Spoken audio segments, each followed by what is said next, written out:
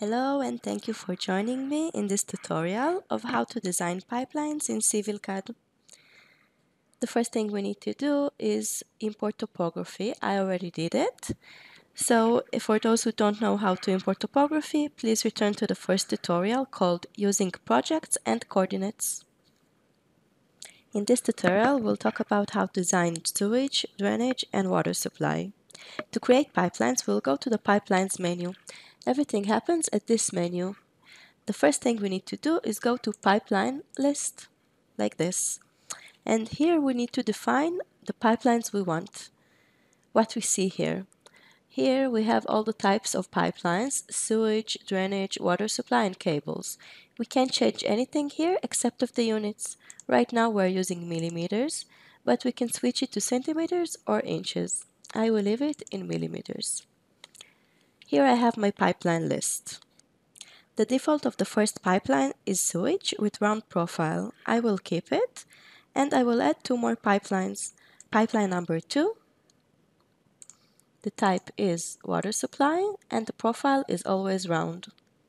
And pipeline number 3, the type is drainage, and here I have two options. It could be rectangular or round. I will choose the round profile. After we define the names of the pipelines, we will press OK. The next step after pipeline list is pipeline layout. We will define the pipeline on the drawing. So we'll go to Pipelines, Layout. Here we can see the pipeline number 1 and the type is sewage. Here we can switch between the different types of pipelines. Pipeline number 2, water supply, and pipeline number 3, drainage. It's really important to pay attention that you are working on the right pipeline. I will go back to pipeline number 1. We can draw the pipeline in two different ways, or with pick, or we'll draw a polyline and then select it. I will use the first way. I'll choose pick, and I will start drawing my pipeline.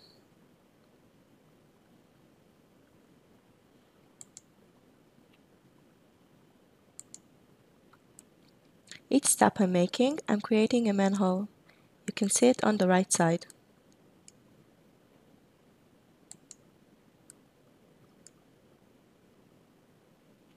After I finished creating my pipeline, I will press enter. Each manhole will be added to the design coordinates table at the bottom. You can see it right here. Here on the right side, we can see our manholes and the stations. Station is the distance of each manhole from the beginning.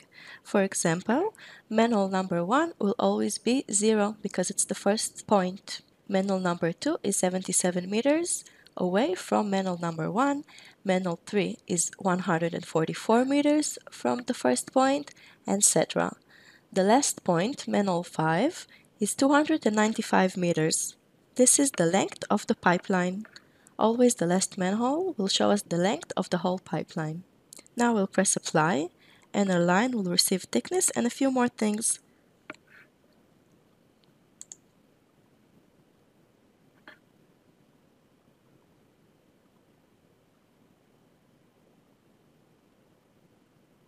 Great, we received our pipeline. Let's see what we have here. First of all, if I'll touch my pipeline, I can see that the layer is sewage layout. This is CivilCAD layer. If we go to our manholes, we can see right here the number of the manhole. This is manhole 4. The line is line number 1.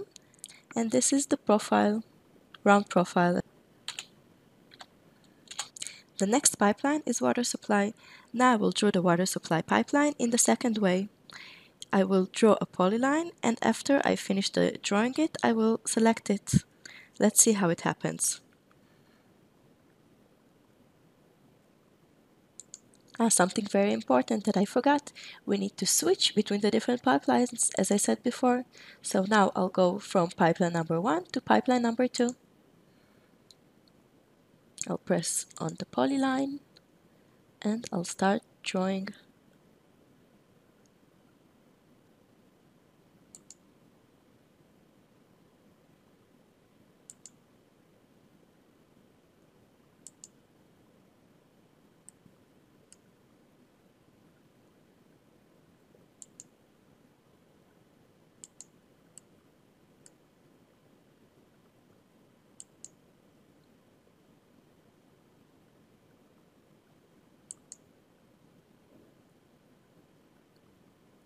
Now I will press enter, I will press select, and I'll choose the polyline.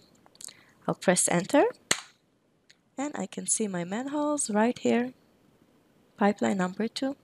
The display of water supply is different. Now we can press apply and see the difference. Okay, so what do we see here?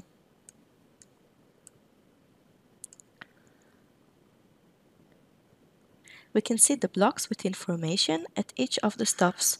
The information inside is name of the pipeline, X, Y, we have turn, which turn is it, angle of turn, and station. Besides that, pipeline of water divided every 20 meters, and we can see the length of each segment between the manholes. Let's see, so the length right here in this segment is 29.68 meters. And here we can see that each 20 meters I have a mark. Something else that's really important is the diameter. Right now it's 0 because I didn't define it yet. But as soon as I define the diameter, I can see it here. The last pipeline I want to create is drainage. I will change to pipeline number 3, and I will draw the pipeline with pick.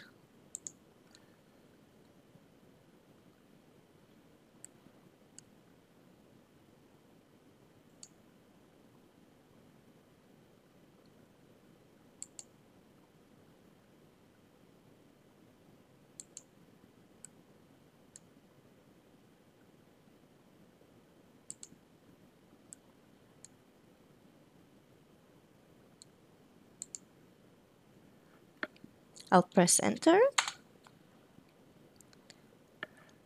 and apply.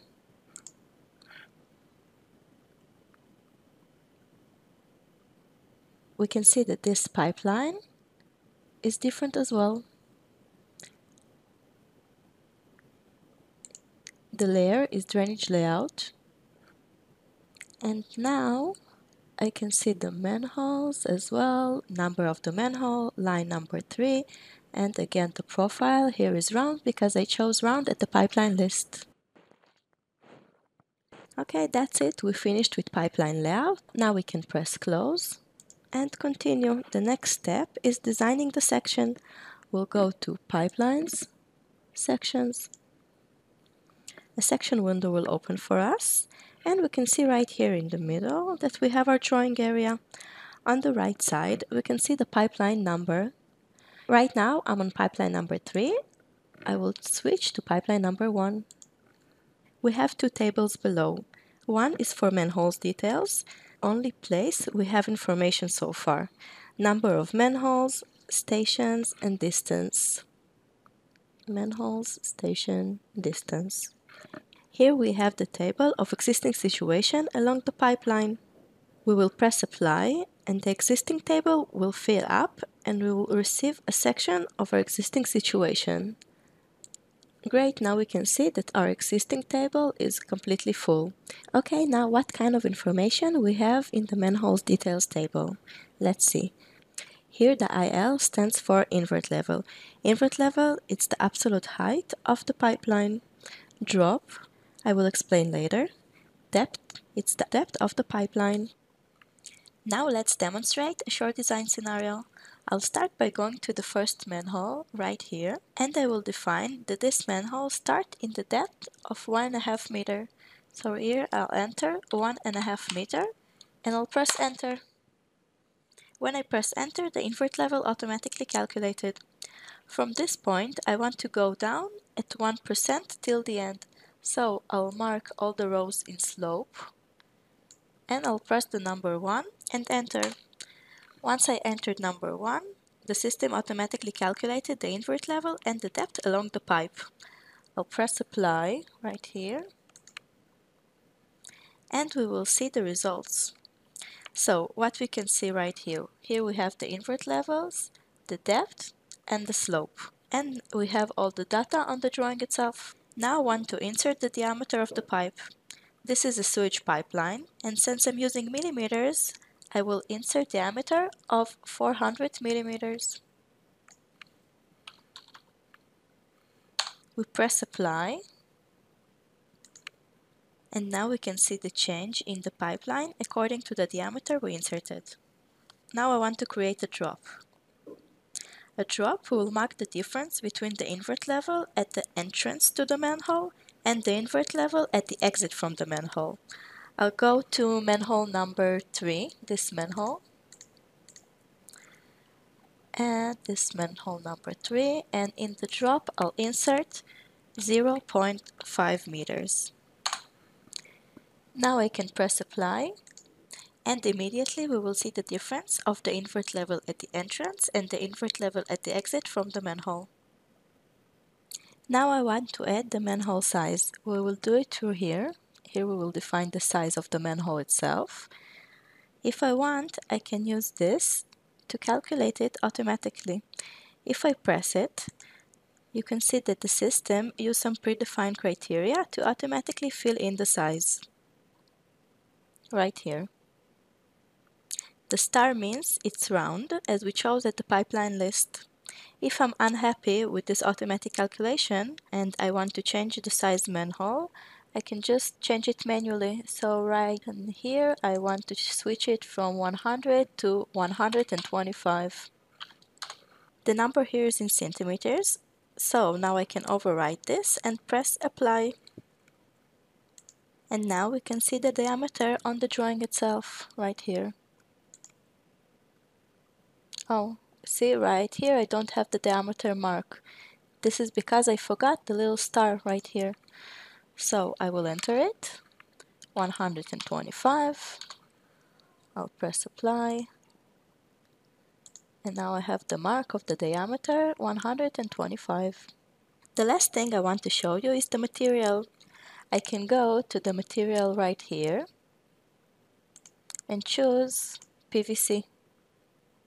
When I press apply, right here, we can see that our pipeline is PVC. This is the material. That's it for pipeline number 1. In the same method, I will create pipeline number 3. Let's go to pipeline number 3.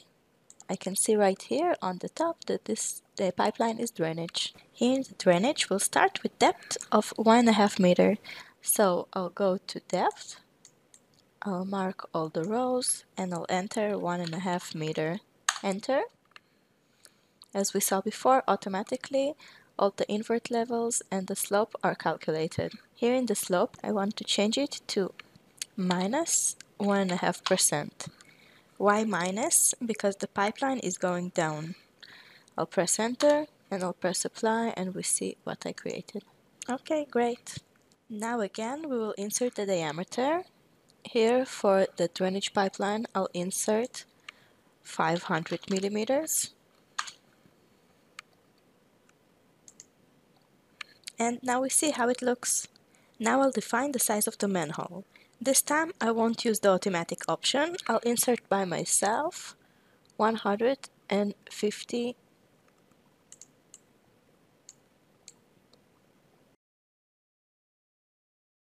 150. I'll press enter and apply. And now I can see the diameter as well. That's it for section number 3 for pipeline drainage, and we'll go to pipeline number 2, the water supply. I'll press apply and I'll receive the existing situation of the ground level. This pipeline I want to plan in a different way. I'll go to options and here I will define my stations. So I'll choose every IP, every 20 meters. I'll press OK. And now I received my stations. After we define the stations, we need to define the elevations. In water supply, we don't get stations from the layout automatically because water supply we plan every 20 meters or every distance we defined. So basically, when we defined every IP every 20 meters, the CivilCAD set for us the stations. Now I can proceed and continue planning. I'll go to depth and I'll insert 1.5 meter and I'll press OK. Here in the diameter, I will enter 400 millimeters. Now I want to press apply and see the pipeline I created. That's it, great. Now when we finished creating all our pipelines, we'll close the sections part and go to pipeline layout. Here I can press apply and we will see all our data on the layout.